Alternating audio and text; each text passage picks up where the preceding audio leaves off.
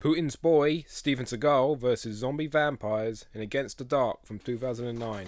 Directed by, and I swear I ain't making this up, Richard Crudo. The survivors of a mass viral infection scavenge a hospital for supplies without knowing they've stumbled upon a hive of the undead. Seagal and his band of mercenary vigilantes, who I really wish were more in this film, race against the clock to save the uninfected before a tactical nuke wipes out the entire city. Seagal mumbles his lines and swings his sword as usual and brings the action to an otherwise mediocre 28 weeks later ripoff. The primary cast of survivors are decent, but that's just it. The real stars are, surprise surprise, Seagal's merc crew who bring the pain to the bloodsuckers. The moments with them are enjoyably trashy, somewhat aided possibly by the tepid moments with the lukewarm survivors.